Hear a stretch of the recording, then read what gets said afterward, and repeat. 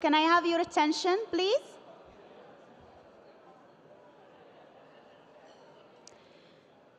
So, very good. Good afternoon, everyone who's here or joining us online from around the world. Welcome to day 4 of WEP 2023. My name is Afra Al-Uthman, and maybe some of you already know me. Marine Science PhD student here. In the last days, we had offered inspiring and exciting talks and events, and I hope you all enjoyed everything so far. Please stay tuned, as we still have more activities are coming around campus.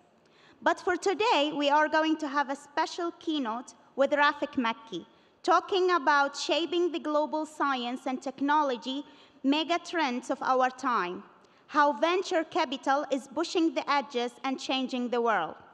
And if you would like to have more discussion with Rafic Makki after the talk, there will be an open talk with him today around 4 p.m. outside the auditorium. And also, the session will be 1 hour long between the talk and the questions. And the last 15 minutes of the session will be opening for questions.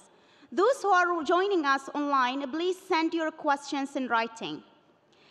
I would like also to remind you, don't forget, we have today an improved performance from 7:30 to 9 p.m. at the auditorium. So please make sure to come. It's going to be really fun. We have also another keynote at 5:30 with Lama Nachman about changing the narrative from human to competition to human to collaboration. Just a reminder, for those who would like to enjoy the talk in Arabic language, the talk will be translated. So if you would like to borrow the translation unit, it's going to be available outside the auditorium. Just a kind reminder to return all the units at the end of the session, please. And now I would like to introduce our moderator for this session, Caust Provost, Professor Lawrence Karen. And I hope you all a wonderful day. Thank you.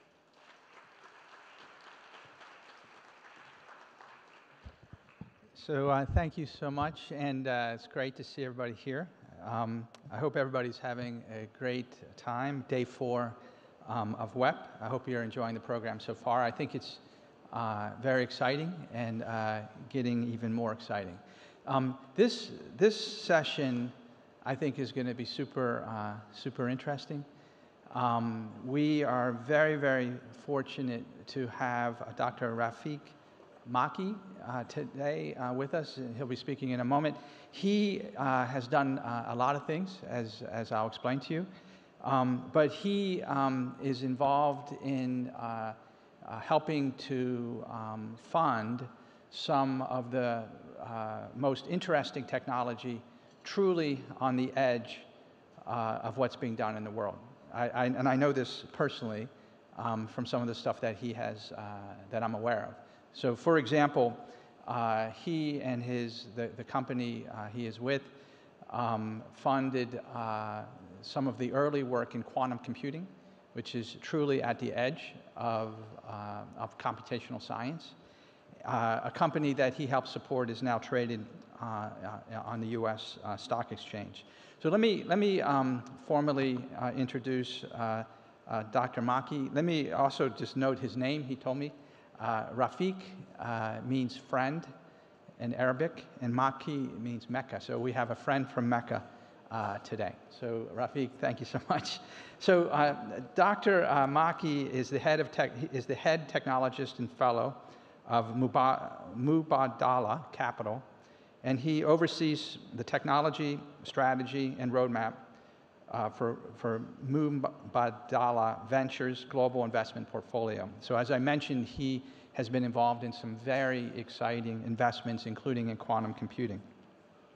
He is a long-time veteran of the semiconductor industry, most recently serving as Executive Fellow of GlobalFoundries. He has previously served in academia, including being a tenured professor at the University of North Carolina in Charlotte, the Dean of IT at UAE University, and the founding Vice President of Research at Masdar Institute of Science Technology in Abu Dhabi. So Dr. Makki is no stranger to this part of the world. He spent 12 years in the UAE. In government, Dr. Makki served as the head of strategic planning for the Abu Dhabi Education Council and senior advisor to the Director General. He invented the IDDT pulse method for testing integrated circuits, published over 60 refereed papers, and received numerous honors and awards, including the first Citizenship Scholars Medal for his research. He is especially interested in innovation. This is where he's focusing today, at the intersection of technology and biology. Rafic advocates for individuals with special needs and was a member of the Community and Legacy Committee of the Special Olympics 2019 Summer Games. Dr. Makki's keynote is entitled Shaping the Global Science and Technology Megatrends of Our Time. Welcome to KAUST, Dr. Rafic Makki.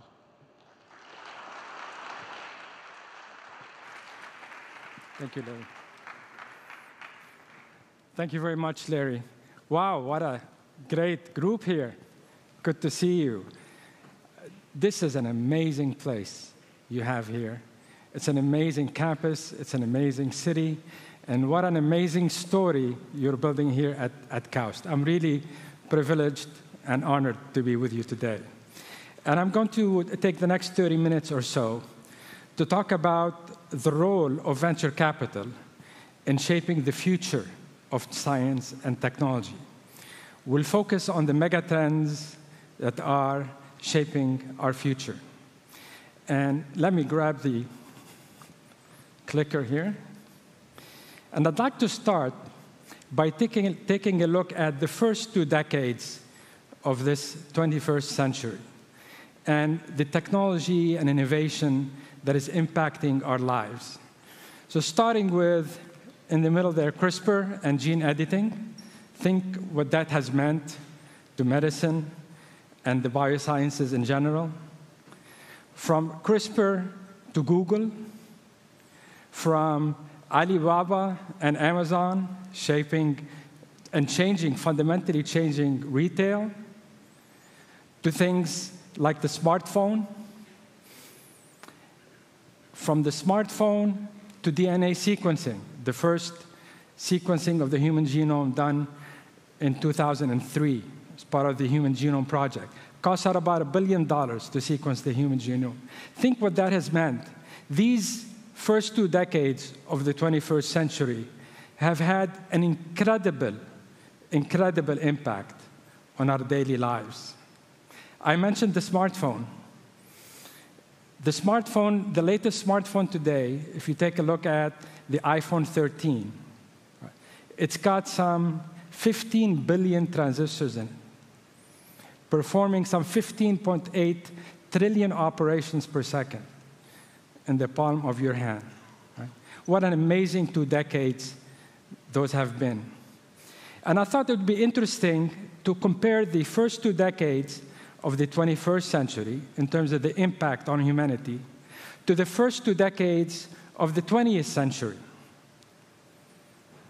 Now, the impact was different because the inventions, the innovations of the first 2 decades of the 20th century were more fundamental, right? Were more infrastructure, were more invention than innovation.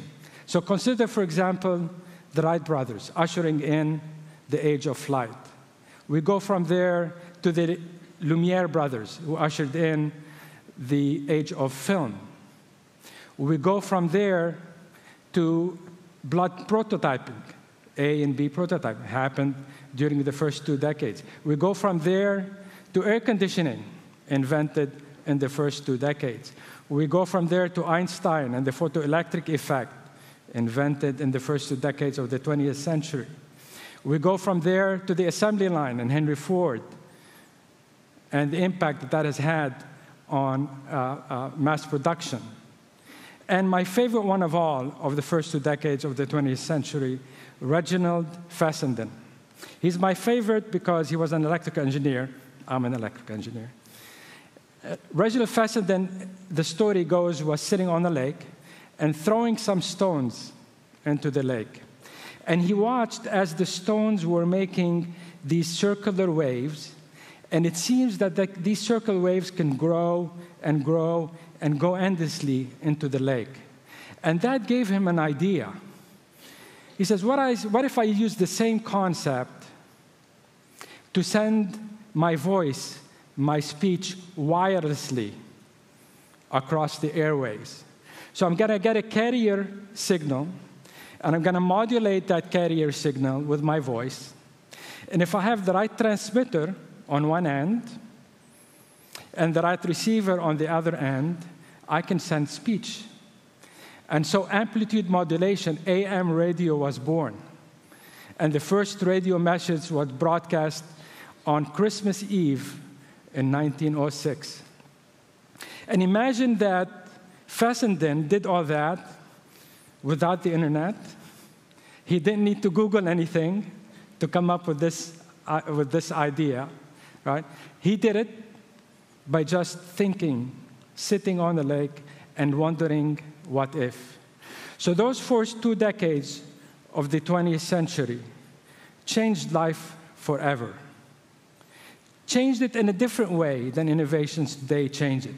And so what's fundamentally different between innovation back then and innovation today is that innovation today is more and more about a scholarship of integration, building on previous work, combining previous technologies together. An example of that is recombinant DNA, which is responsible for much of the production of insulin today. Recombinant DNA, the patent, was built on 24 other technologies, right? And this is more and more an example of what innovation is like today. You're building on previous information. And what's mind-boggling to me is that given these massive innovations that happened from the early part of the 20th century to the early part of the 21st century, it took thousands of years before somebody figured out that you can put wheels on luggage. Isn't that mind-boggling? Imagine we split the atom, we went to the moon and back before somebody figured out that, hey, you can put wheels on luggage. When I was growing up in the 60s, we didn't have any such thing. When we traveled, my mom and dad, did the heavy lifting, right? But we take it for granted that sometimes the scholarship of integration is the answer to a problem, and the answer is staring us in the face, but we don't see it. And the question is the answer to fighting cancer staring us in the face, but we're not seeing it? Is the answer to curing Alzheimer's staring us in the face, but we're not seeing it? Right? So the scholarship of integration, notwithstanding this oddity here, is responsible for immense innovation over the past 75 years or so. So from the atomic age, to the race to space age, to personal computing, to the digital revolution brought on by the internet, to smart mobility and the knowledge revolution we are in today. A lot of this happened because of the scholarship of integration, bringing these separate technologies together into a solution of something new. And there's a lot of stuff to cover here on this slide, but I want to choose one. I want to choose one and only one. I want to choose the integrated circuit that was invented in 1959. Why the integrated circuit? The integrated circuit is perhaps among the greatest innovations of all time. Without the integrated circuit, you wouldn't have the smartphone I was talking about earlier. Without the integrated circuit, we wouldn't have the internet. Without the integrated circuit, we wouldn't have personal computing. The integrated circuit today is the biggest driver, the biggest engine of information and knowledge production in the history of humankind. Right? And the integrated circuit will also be the driver of the 5 megatrends that I'm going to talk about next. Electrification, personalization, robotization, convergence, and smart edge. Together, these 5 megatrends are going to give rise to a new reality that we only dreamed about, that we only imagined in science fiction. Let's start on the right-hand side with the smart edge. So the trend there is to do real-time machine learning at the edge. Today, we can do inference on the edge, meaning we can do the learning in the data center, and we can design these chips that are smaller than the chips that do the learning and put them on the edge and do inference. The goal is to do real-time machine learning on the edge. Why? Because we cannot afford to have these projected trillions of sensors around the planet collecting data and transferring the data back to the cloud to be analyzed. It's just too much data being transferred back to the cloud. We just don't have the capability to do that. So what you want to do is you want to do your analytics on the edge, your compute on the edge, your decision-making on the edge. Next one I want to talk about is the one next to it, convergence. That's about bringing technologies together. For example, bringing technology with biology. And my favorite there is digital biology. Examples of digital biology, brain-computer interfaces. These are possible today. Now, they're still in their infancy, but they're happening today. A brain-computer interface is implanted today in an ALS patient that is almost completely disabled. That ALS patient is using the brain-computer interface to communicate with a computer or with a phone, to tweet by just thinking about it. This technology is here today. I say it's still in its infancy because it's a little slow. It requires tracking the eye movements of the patient. So, for example, the patient looks at a keyboard, and if the patient focuses on a letter as the patient wants to form a word, then he thinks about clicking, and the brain-computer interface that's implanted picks up the signal and does the click. So now the first letter is formed. So this takes a little bit of time. But then the patient can put the letters together into words. Because of the ability to click, you can open a window, click on the Twitter app, begin your sentence, and then send a sentence, tweet by just thinking about it. Right? As I said, it's here today. It's still in infancy. But we're not too far out. In your lifetime, we will have non-invasive brain-computer interfaces that turn our brains into encyclopedias. This is not science fiction, folks. This is going to happen. The technology, the ideas are here. It's an engineering problem that has to be developed and solved. And it will be developed and solved. Moving over to robotization. Many aspects, many dimensions to robotization. I'm going to select one. If you happen to be in Phoenix, just outside Phoenix, and you want to hitch a ride somewhere, don't call Uber, okay? Promise me you're not going to call Uber. Call Waymo. Why call Waymo? Waymo will send a car to pick you up without a driver. This is happening today. In fact, 2 years ago, I went to Phoenix. I downloaded the Waymo app and ordered a Waymo car. It showed up to pick me up without a driver. Seriously, without a driver. Now, you can see that on TV, but until you experience it, it's something to behold. The car shows up, parks, I get into the car. It asks me if I'm ready to go, right? I click on a button and say, yes, go. And it drops me off and then goes to pick up the next person. No driver, no safety driver. Technology is here, it's happening. Now, outside Phoenix, to be fair, wide roads, not too much traffic. But Waymo is testing its technology in downtown San Francisco. For those of you who've been to downtown San Francisco, if you can get an autonomous car to work there, it can work anywhere. Downtown San Francisco, lots of traffic, lots of people walking around, people on bicycles, motorcycles. It's a complete mess down there in downtown San Francisco. And Waymo is testing its next generation car, which is in a Jaguar, right there. And there will be a day when Waymo will operate in San Francisco. And like I said, if you can do it in San Francisco, you can do it anywhere. Let's pick up the next one, personalization. Personalized medicine, for example, precision oncology.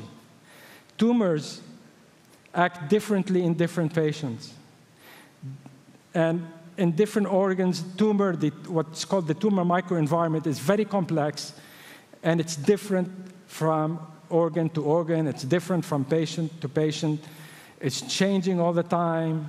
It is recruiting some of your own immune system to help it grow. Right? It is a very, very complex problem to deal with. And precision oncology is about going in and doing genetic mapping of the cancer in the particular patient, and then studying that, and then developing specific drugs for that specific patient. Right? Now, already we have CAR-T therapy. CAR-T has virtually cured leukemia.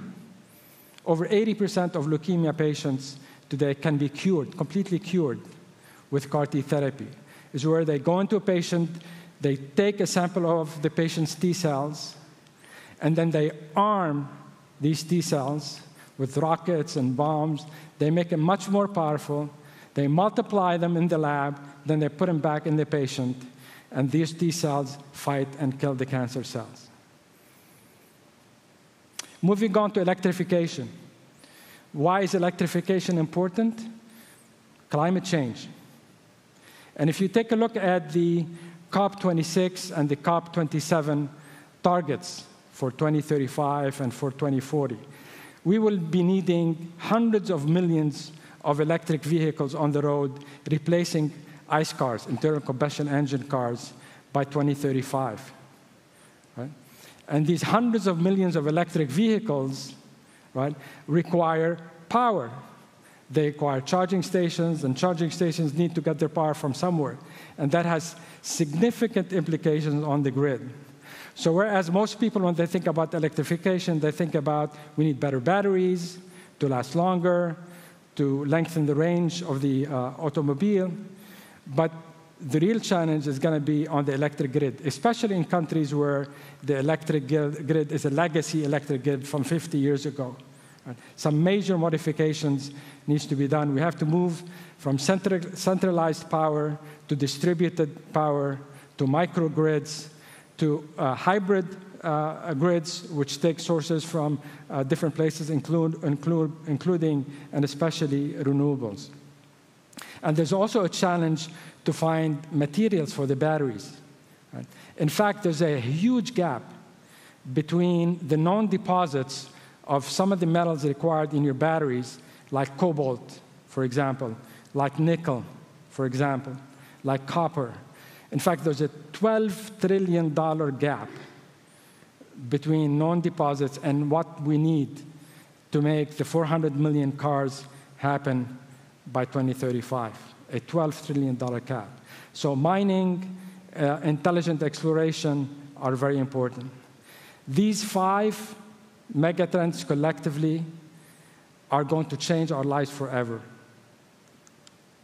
And these 5 trends are going to be powered by machine learning to some extent, and to some extent by the hardware that drives the machine learning. And what I would like to do next is give you some examples of how machine learning is used in areas that you wouldn't think we use machine learning. Right? Let's start with high-temperature fusion. High-temperature fusion happens at 100 million degrees centigrade. Right? That's hot. And when you have 100 million degrees centigrade, what's your number one challenge? to contain it. How do you contain an environment at 100 million degrees centigrade? Now, we use massive magnets to help with that. Right? But the record in terms of sustaining the reaction inside the reactor is about 100 seconds at 120 million degrees centigrade. And so machine learning is being used on the containment front in terms of modeling the turbulent dynamics inside the reactor to better come up with improved structures to better contain the reaction so it lasts longer. Now, will high-temperature fusion happen next year? No. Will it happen in 10 years? Probably not. Will it happen in your lifetime? Yes, it will happen in your lifetime. Another thing that will happen in your lifetime is quantum computing at scale. Larry mentioned a company that we've invested in. These are the early times of quantum computing. This particular portion of a quantum computer that you're seeing is using a technology called trapped ions. Each blue dot you see on the screen is a quantum bit. And quantum computers work on two principles. One is superposition, and the other one is entanglement. Superposition means that a quantum bit can be in multiple states at the same time. So it can be 0, it can be 1, it can be in the middle, all at the same time. Now, you compare that to digital bits. All our computers today are digital-based computers. Can only be in one state at any given time. So if you have two digital bits, both can be 0. One can be 0, the other one can be on. The other one can be 1, the other one can be 0, or they both can be 1. And each one of these states can represent one piece of information. So 0, 0 can represent one piece of information, 0, 1. So if you have 2 bits, you can represent 4 pieces of information. But in quantum, 0, 0, 0, 1, 1, 0, and 1, 1 can all happen at the same time. Right? Now, this massively improves and increases your ability to do compute. Massively increases it. Exponentially increases it. The other part of quantum computers that makes them very special is entanglement. If you have 2 photons, for example, that are entangled, and I take one of the photons, leave it with me here on the stage, right, and give one of you the other photon and say, go to Abu Dhabi. So you take the photon with you and you go to Abu Dhabi. And if I change the spin of the photon here, instantly the photon you have in Abu Dhabi will change its spin. It's a phenomenon that really bothered Einstein because that meant to Einstein that there's something faster than the speed of light. And of course, to Einstein, there's nothing faster than the speed of light. So he had a hard time accepting that. But these 2 principles, superposition and quantum entanglement, enable quantum computers to do what they do. Quantum entanglement allows us to form quantum gates. So if you take a look again at the chip behind me, each blue dot is a trapped ion. These are ytterbium ion in this case. And by shining a light at 2 of them at the same time, we can form entanglement between these 2 and form a gate. Right? Now, what are the challenges of quantum computing? Scaling. So if you look at the trapped ions, the more you put in a row, the more they affect each other because of the electric fields between them. Ions, as you know, are atoms missing electrons. So there's a natural electric field with them. So scaling to hundreds of bits and thousands of bits and tens of thousands of bits is a key challenge, not just for this technology, but for all quantum technologies, including superconducting quantum bits. And another thing they suffer from, partly because of this and the noise associated with quantum computers, is immense error rates. So when you hear about a company that put out a new quantum computer with a larger number of qubits, so when you hear about this company, for example, now has 500 qubits, don't be impressed, because it's not the number of bits that counts. It's the number of logical bits that counts. Logical bit is a perfect quantum bit, no error. Right? So if I have a quantum computer with 500 qubits with a lot of error, and you have one that has 10 qubits, but with much lower error, yours may be better than mine. So always think in terms of logic bits versus physical quantum bits. And so where's machine learning helping there? Machine learning is helping in every phase of these challenges, from classifying states to optimizing qubit control, to even figure out how to best form gates with entanglement. Another area that machine learning is helping with is drug discovery. Now, what is the process of drug discovery? The first and most important challenge in drug discovery is figuring out what target protein you want to attack. So a disease employs proteins in your body to help it live, to nourish it, to help it survive. And the goal of a drug is to figure out which one of these proteins you want to attack so that the disease cannot use it. So you design a molecule that can go and attach itself to that target protein and stop the disease from using that protein. Right? And then you have to do that, and you have to take into account the possible toxicity. So, all right, you're preventing this protein from moving around, from being used by the disease. Is that going to be toxic? What are the off-target effects of that protein? Then you have to figure out if you can manufacture that, and manufacturing with high quality and high yield and at a reasonable cost.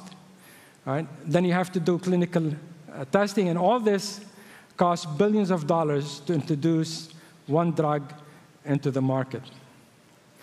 So the challenges are enormous in terms of drug discovery, and machine learning can help in each one of these phases. In fact, a company called Exscientia has a machine learning platform for de novo drug discovery, for recommending new proteins to attack that target that I was talking about that doesn't even exist, completely generated with machine learning. Right? And it has this platform that optimizes across toxicity. So as it's designing the protein, the new drug candidate, it is looking at toxicity, it is looking at manufacturability, and optimizing across three. So I said that these megatrends, that the 5 that were talked about, are being driven to a large extent by machine learning. And machine learning is getting better and better and better and growing. And now we have a new age for generative AI.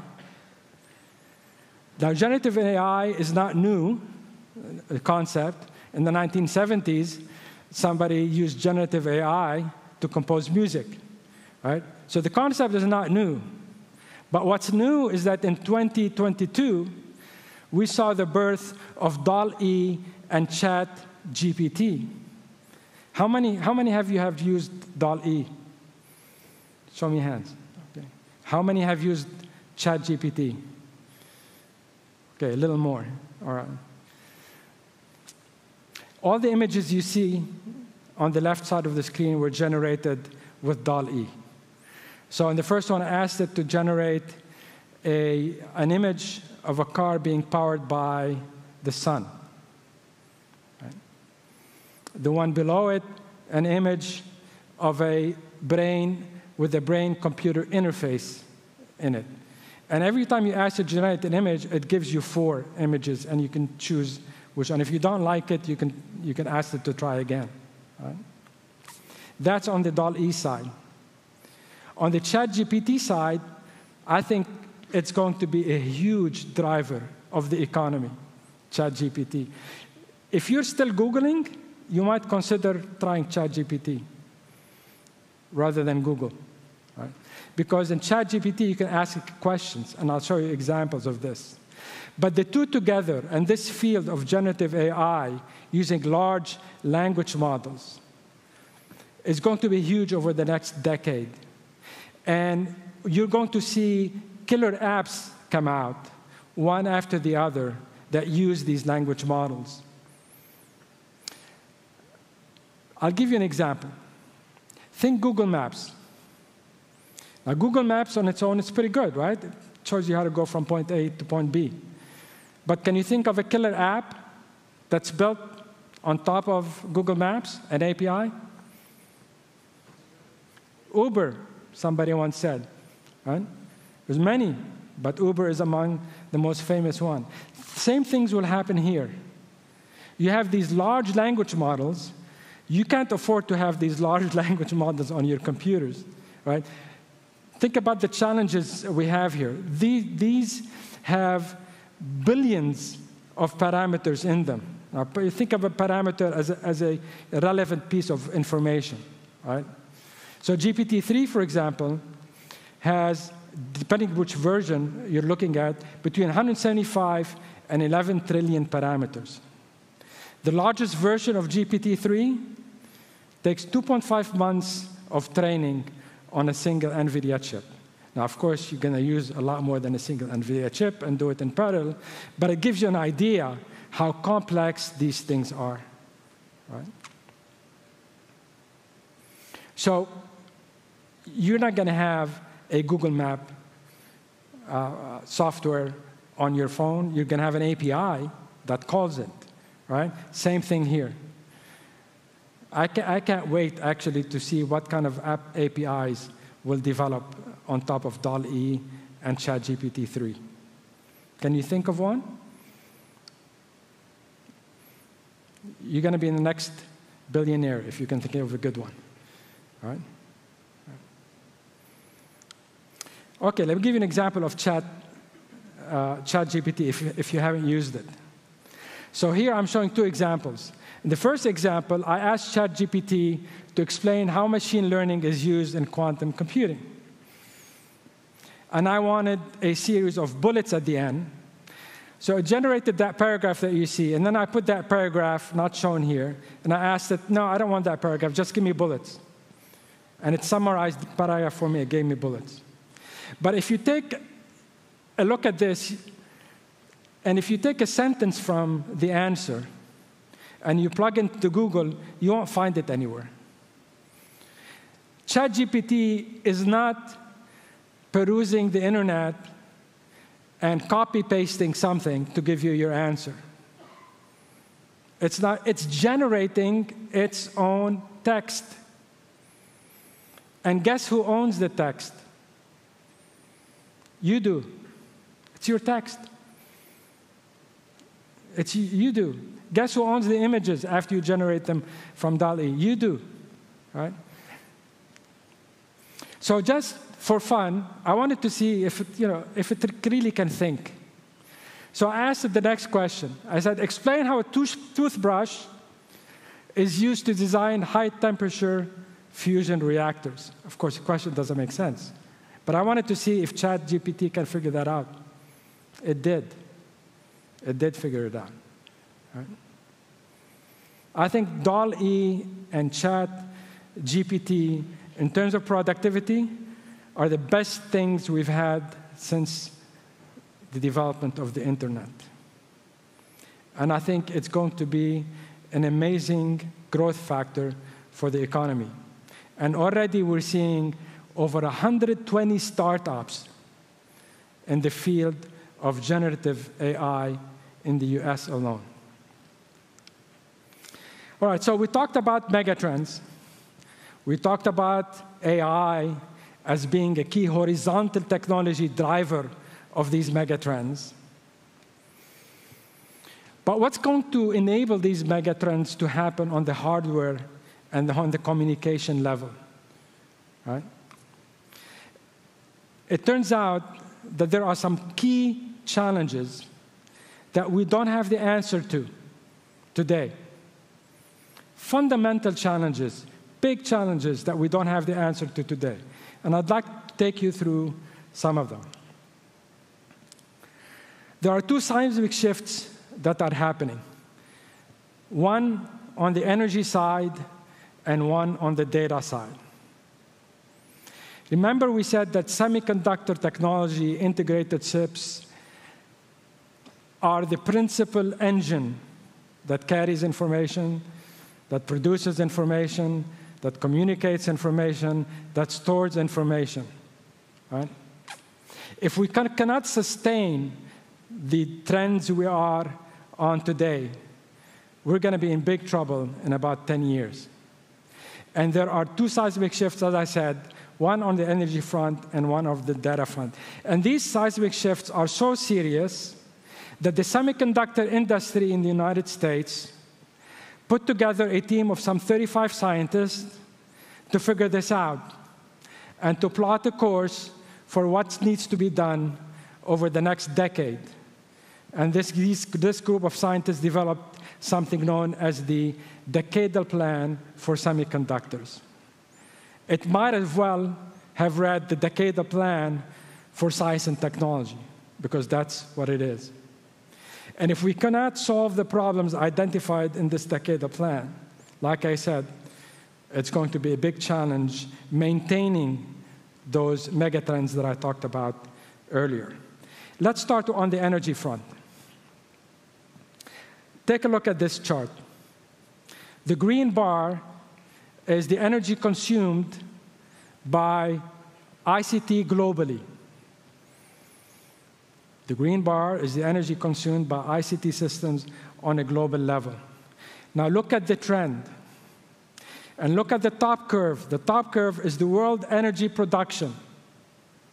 If current trends continue in terms of scaling semiconductors, making things smaller and smaller, but they require more and more power, and if we take into account the trillions of sensors we're going to have, all the data that we're going to be producing, right, you'll see where the green line is headed if we don't do something about it.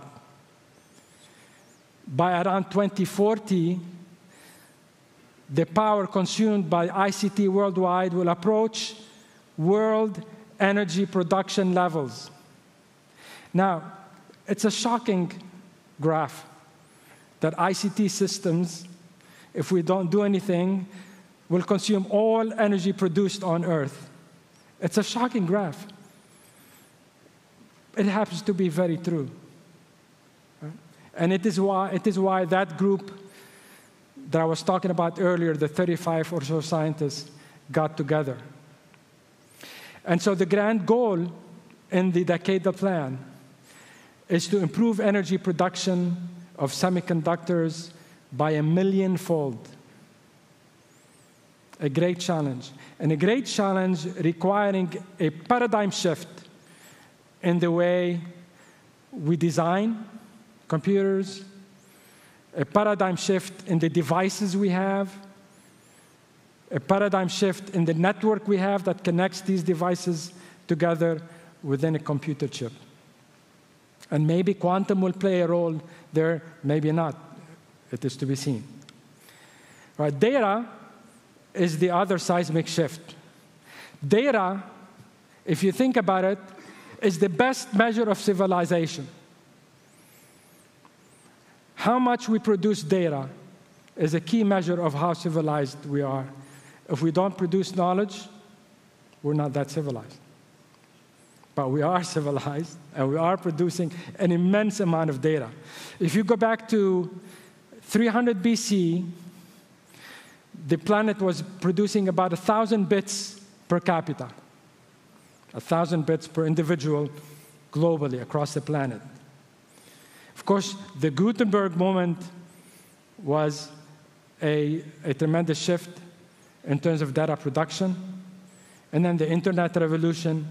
And in 2020, we sat at about 10 to the 23 bits globally, which comes out to 10 to the 13 bits per every individual per year on the planet, right? And that is going to be massively increase. Projections are that we will have 45 trillion sensors 45 trillion sensors by 2032. So the blue line there that you see on the graph is the growth in sensors. And the green line that you see is the total human data consumption from the physical world. Now let me explain that a little bit. So if you take a look at the picture of a head, it's receiving, through our eyes, we receive information at about 8.75 megabits per second. That's the amount of information we receive. But our brain can only process about 100 bits per second. So what gives? How do we do that? Right? Well, the way we do that is we do data compression. Our brain does data compression.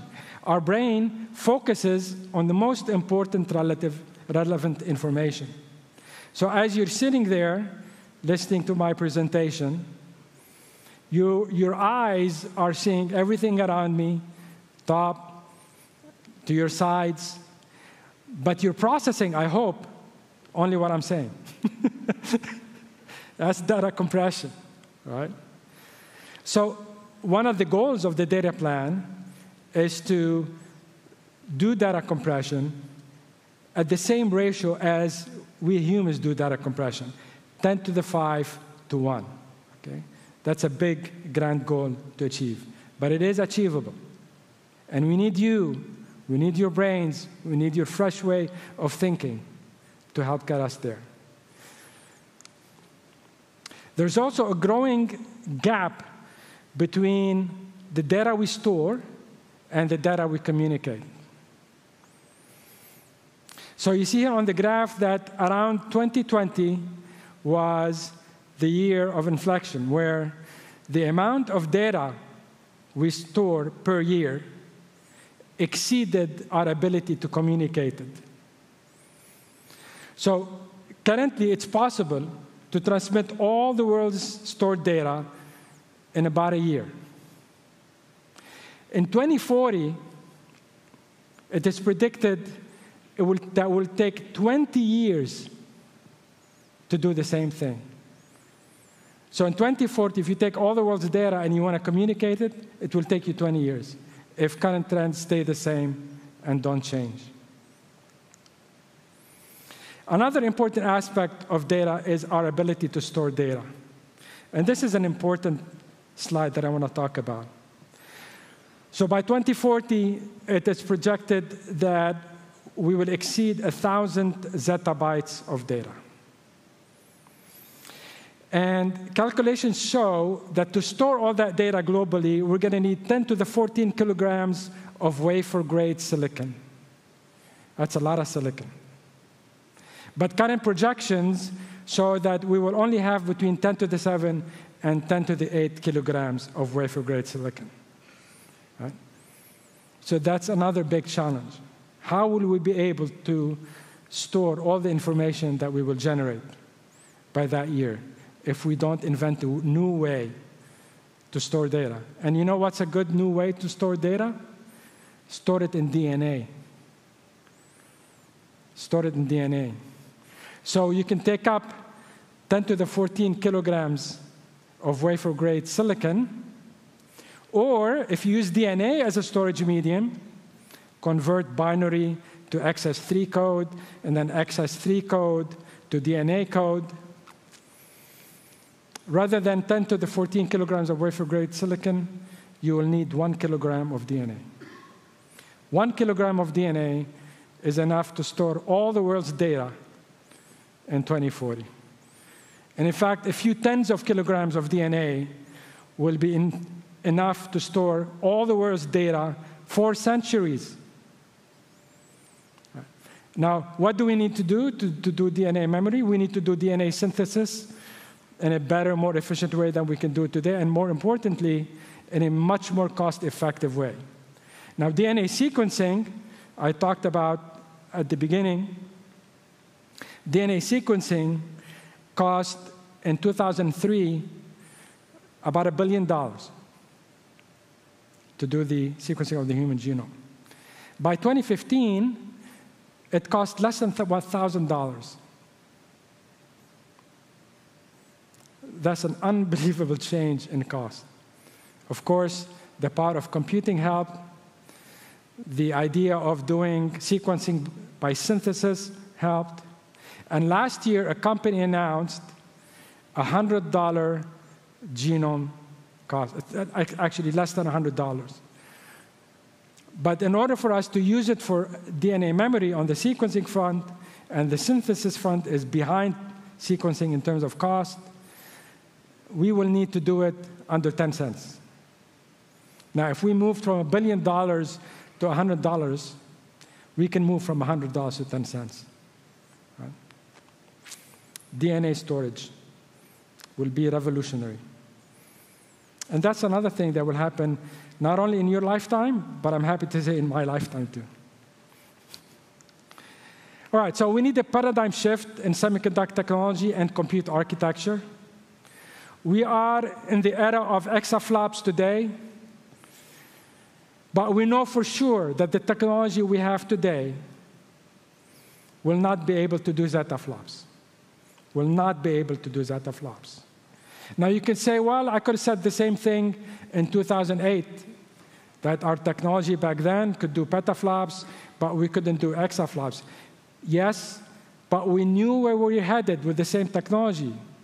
Because we had Moore's law, we knew that we could reduce the size of a transistor. We could double the amount of transistors in the same area on a chip every about 1.5 to 2 years. We had a cadence that we knew where we were going every 2 years. And so in 2008, we knew where we would be with the same technology we have, with the same rate of improvement by 2022. But that's not true anymore. It's becoming much tougher to scale. In fact, scaling in the traditional sense of scaling stopped a long time ago, but we're finding new ways to shrink transistors on a chip to go up 3D. But we need a completely revolutionary technology to be able to get to the zettaflop regime. Okay, now I promised to talk about venture capital and how venture capital plays a role in all of this. Venture capital keeps a close eye on these challenges. In fact, that's how we do our job. We look at the technology challenges, and then we look at which universities, which groups of students, which groups of startups are addressing these challenges. And if you look at the funding, in 2021, VC venture capital funding reached $630 billion. That's funding new ideas. And remember, VCs take a big risk. We take a big risk because 9 out of every 10 startups that we have fail. Medium-sized investments, about $5 million. And here's something you should look at. This is Series A funding from Q3 of 2022. Terawatt infrastructure, one company received $1 billion in Series A funding. This is early funding, right? Number of unicorns growing every year. Of course, in unicorns, the US leads by a large margin. And so what the future holds for VC is increasingly investing in deep tech, in deep technologies, future compute, climate tech, digital biology, and medicine. And will we get to a stage where we will cure Alzheimer's? Will we get to a stage where we have a cure for cancer? Will we get to a stage where I will communicate with you without talking through the brain-computer interfaces that we have? If we can imagine it, if history taught us anything, if we can imagine it, if we can dream it, it's just a matter of time. It will happen, and we will get there. And thank you very much.